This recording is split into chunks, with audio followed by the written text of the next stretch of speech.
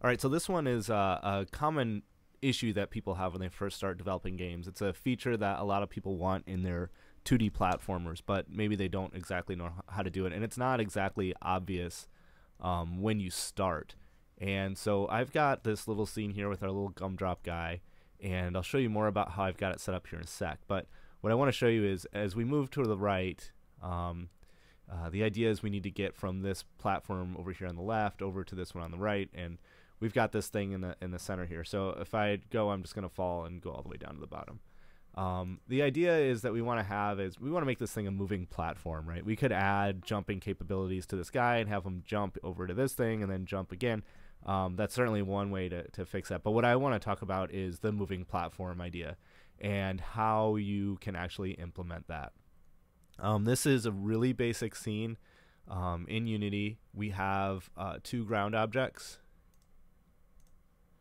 And note that each one of these are just from Glitch. These are Glitch assets like the rest of these tutorials pretty much. These are just, I dragged them in, first created a new 2D project and then dragged these assets in, and I added box colliders to them. There's other tutorials on here that show you, more specifically about how to do that, but just, for a quick summary, that's what we've got going on here. So we have two grounds, this one, and then we have this one over here. We have our main camera, which I didn't change.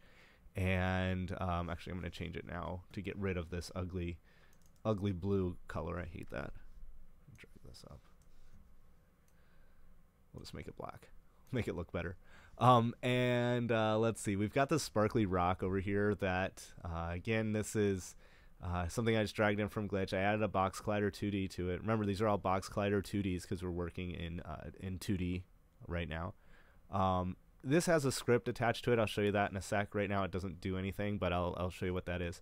And then we have our little guy here who has a box collider and a rigid body, and that's how gravity is allowing him to fall down and land on these landings. He also has a player controller script. If we take a look at that right now, over here on the left, you can see that we're only looking for the right arrow, and if we find that right arrow, then we move his X coordinate over a little bit every time through the update loop 60 times a second. So that's what's happening with our little controller. Yeah, this is not any kind of controller you'd want to use in a real game, but it's certainly going to serve its purpose for what we're about to do. Back to this little rock, it has a script attached to it. Oops. Called Ice Controller. This thing looked like an ice block to me, or an iceberg, when I first dragged it in, and then afterwards I realized the name. It's a sparkly rock instead of an iceberg. That's fine. But I created a script. I called it Ice Controller and attached it to it. And right now the Ice Controller script is just empty. There's nothing in it. And so remember, once you create a script, you right click and say create C# script, and then you give it a name, no spaces. And then to attach it to an object, like if I go back to this thing, I'm going to remove this component. And now if I want to attach my ice controller to this rock, I'm just going to drag it over, and there it goes. All right, so now let's work on a little bit of code. We need a couple pieces. First off, we need to make this rock go back and forth. And we're going to do that by, and I think we did this in another tutorial, but we're going to quickly go through it here. We're going to leave some empty game objects that mark the left side and the right side, and then we're going to write a little bit of code that helps this this rock slide back and forth between those two game objects, and that'll get it moving. And then after that, we'll work on the code that makes our players stick to that rock once it jumps on there. So let's go ahead and do that with our ice controller. Here we have this thing. So we're going to make a couple variables. We'll have a public vector or game object, left side,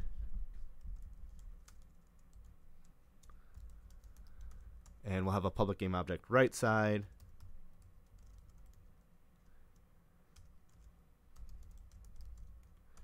and what else do we need? A speed, and then we're also going to need a direction. And then inside of this class, we're going to do everything inside of update. It really isn't going to have that much going on, so we'll have a void update. And essentially what we want to do is change the position of our transform, which is this little block of ice. So we can say something like vector2 position equals transform dot position dot x plus equals direction times speed. Okay, so let's change some of these things up here. We're going to actually set our speed. We can update this inside the GUI if we want to, but I'm just going to make up a number 0.1f, and our direction will default to 1. And what this means is when direction is 1, we're going to be sliding our ice block over to the right. And if direction is -1, we're going to be sliding it to the left.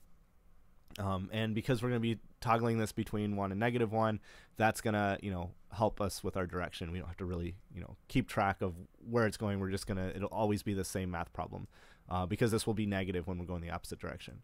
So that's what that helps us out with. Now we need to make a couple of statements that decide, has this ice block gotten to either the right or the left side? And if it is, we got to turn it around. So we can say something like if, one last thing we need here, transform dot position equals position. And this is going to actually update our real transform form that's on the screen. So now we'll say if position dot x, so if we're moving to the right, direction equals 1. And there's probably better ways to do that. Like you would probably, make static ints for these things to say that, static int right equals 1, static int left equals -1. And then that way you could be putting right and left in here and make the code a lot cleaner. But the whole point of this is how you stick to a platform. So I'm not going to go through all the correct ways of coding. You can do this any way you want. So anyways, if direction equals 1, which means we're going to the right, and position.x is greater than, what do we want, right side dot transform dot position dot x. So that means we've gone way too far to the right, so we need to turn around. So we just really have to say direction equals -1. That's it. And then along the same lines, we'll say if direction equals -1 and position.x is less than left side .x, then we will send our direction equal 1 and move it back the other way. So let's save this and run it and see what happens here. We've got our little ice box, and when we run it, it's probably, I'm not sure what it's going to do. It's not going to work correctly. I know that much, but let's see what happens. Okay, there it goes. It just cruises off to the side. And the reason is we have this little error down here. We open up the console. Complaining about right side of ice controller has not been assigned, blah, blah, blah. And the reason is that if we look at our rock here with our ice controller script attached to it, we wanted it to turn around when it got to the left side or to the right side. And we were going to put in some placeholder game objects. Right now they're set to none, so it doesn't know where the right and where the left are. So I'm just going to create those things right now. So create an empty, oops, take it out here. We want this to be a parent object. We'll call it boundaries. And then inside of this, we'll create another empty. We'll call it left side. And then we'll create another one. Oops. I'm just dragging these up so that they're all at the same level. Come on. Well, it doesn't matter, but so I want this to come out. There it goes. All right, so now we have this boundaries game object that I can, hide if I want to, and I could even make it a child of our little rock, but for now I'll just leave it here. Here's our left side. I'll click on the crosshairs to see where is that at. I'm going to drag it over here. Remember, we really only care about the X value, so I'll stick it here. And we're comparing the positions. If I click on my rock, see how this crosshair is in the center, and so that's this little dot. When it lines up over here is when it's going to turn around. So if we look at our left side, I didn't make it go all the way over here because then the whole thing would go over and it would look kind of strange. So I just left it like that. And then the right side, I will move that over here like this. And then now we need to assign it. So I click back on our rock. These things are not assigned, but now I can just drag left side over to left side and right side over to right side. And now if I run it, all those errors should go away, and I believe it should go back and forth. There it goes. Okay, perfect. So now we have our moving platform, but we need to just, walk on it and see if we can get across. So if I go on it, see what happens. I landed on it, but then I just fell off. And in order for me to actually make this work, I have to hold down on the right arrow and walk with it, which is kind of hard because they're moving at the same speed. There it goes. But I had to hold down on the right arrow. So if I get on it again, let's try this. Whoa. And I let go, I'm going to fall off. And so what we need to do is be able to stick to this this rock. Now the other thing that I have this rock labeled as rock. It's tagged as rock up here, which is going to become important in a second. So if you select your rock, oops, here, and then go up under tag, you're probably not going to have one called rock because I added it. So if you click on add tag, you can type one in here and call it rock, but then you'll have to go back to your rock, and then it should be in your drop down and you can select it again and make this thing tagged rock. Because what we're going to do is we're going to check to see if our little guy collides with a rock, and if it does, we're going to make it a child of the rock, so that it will follow the movement of this and ignore what's happening on the keyboard. Well, actually, it won't ignore what's happening on the keyboard, but it will always follow this as well, and that'll allow us to move with this rock. So I'm going to open up this ice controller, and actually I'm going to open up player controllers where we're going to put this. And so in here we're going to say void on collision enter 2D. Make sure you case sensitivity, this 2D business, all this stuff is really important. If you have any of this messed up, it'll run, but it won't work. So we're overriding this function from some base class. So that's why it's got to be the same. That way everybody knows, which function to call. And we'll have collision 2D COL. So we can say something like if col.gameObject.tag equals rock, then we're going to do something. And so remember, this script is attached to our player. If our player collides with a rock, then we're going to make it a child of the rock. So we'll say transform.parent equals col.gameObject.transform. All right, so this is saying whatever we collided with is this collision object, and we want to set our parent to the transform that we collided with. So essentially we're setting our parent to the rock, and let's see if that works. So here it comes. Now I'm not pushing anything, and he's going back and forth, and he's going on the platform. Now we're not finished yet, because watch what happens. I can't get unattached from that platform. I mean, I fell off of it, but let's see it again. If I go like that, oops, yeah, see how now he's falling. And if we look at our scene, where's our guy?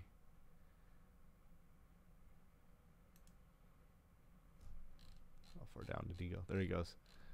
So he's still spinning, and he's falling down, but he's still going back and forth attached to our little platform. As this platform moves, that thing is moving. So that's not exactly what we want. We need to be able to get unattached from this platform and be able to control ourselves again when we're not attached to it. So we're just going to add one more little section of code. It's going to look really similar, and we'll just copy and paste. And instead of collision enter 2D, we're going to say collision exit 2D. and that means we're, you know, removing ourselves from the rock. So either if we had a like a jump, or we just walk off the right. Right now, our player controller, we're only, you know, looking for movement in the right direction. So so for now, it's going to be if we walk off the rock to the right, we're going to get this exit called. So if we leave the rock, we're going to say our transform.parent equals null, like this. And that should allow us to walk off our rock. Let's see. Okay, I'm on it. I'm going back and forth. I'm not pressing anything on the keyboard. Now at the end, whoops. If I were any good at this game. Okay. There we go. And now I'm off to the side and I detached myself from it. So so that's how you can attach and detach yourself from platforms, to give you that. You also have to be good at these games. There we go. I guess I'm dangling on the edge there. Very dangerous, floating kind of, but now anyways, we're attached to it. And you know the reason, it looks like I'm standing in air, but it's all because of how the colliders are set up. And we could set these box colliders up as, you know, polygon colliders or whatever, to make this collision detection a little bit better. But for simplicity's sake, we put big rectangles around everything. That's why it looks like he's floating. But the important point is that we watch him get attached over here. We have, it is a child, our little character is a child of the rock. And then if you watch over here, when I step off of it, I'll remove myself from it. So let's see there. And now we're back to how we are, and we don't have this parent-child relationship anymore because I've jumped off of it. So, so this is our code, to attach ourselves to another object and to detach it. Remember, it's important to tag your objects correctly, and that's about it.